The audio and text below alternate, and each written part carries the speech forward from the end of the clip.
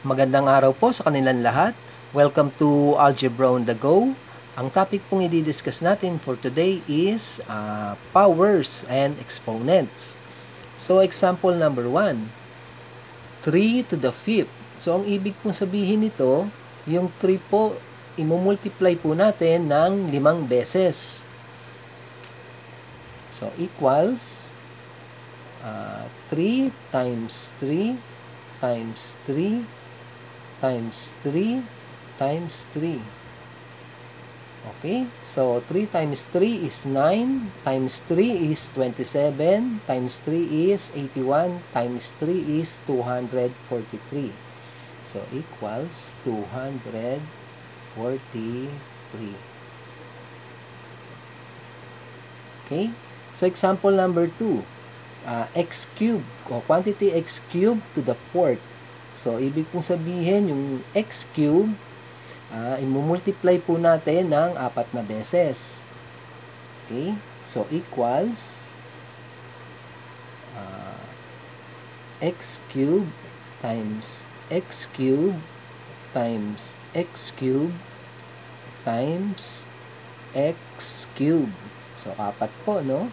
So, x cube, expand po natin.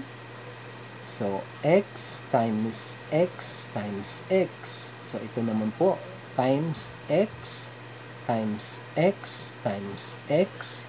So, ito naman po, times x times x times x. So, ito po is times x times x times x. So, bilangin po natin, 1, 2, 3, 4, 5, 6, 7, 8, 9, 10, 11, 12.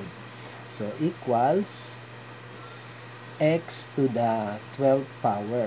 So, ayan po ang sagot.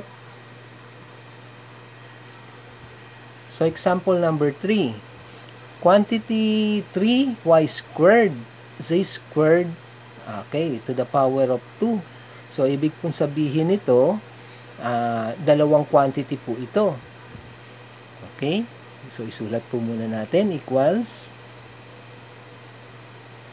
3y squared z squared, okay, times, dalawa po yan, no? 3y squared, okay, z squared.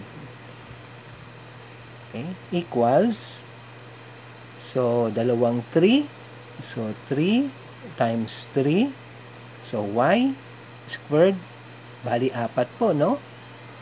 Dalawang y squared, so, times y times y times y times y. So, c squared tsaka c squared. So, 4 na c squared po yan. So, times z times c times c times z. So, equals 3 times 3 is 9.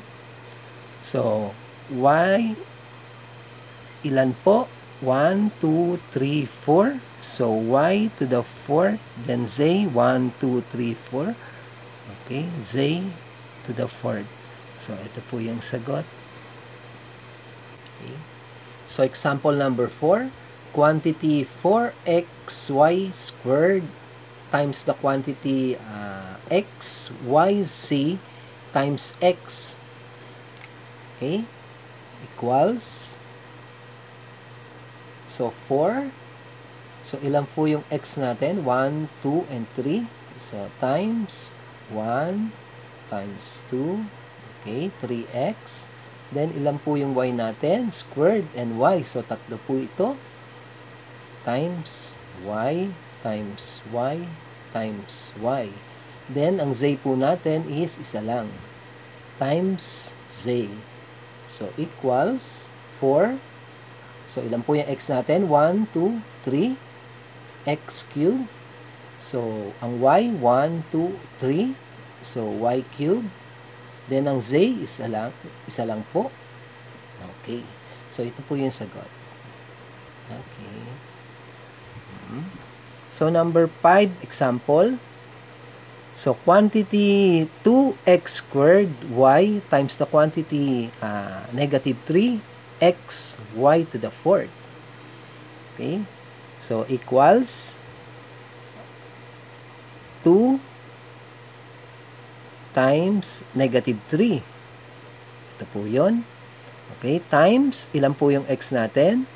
Bali, x squared, tsaka x, so tatlo po yan. So, x times x times x. So, ilan po yung y natin?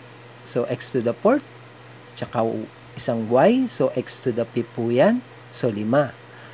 Times y, times y, times y, times y, times y.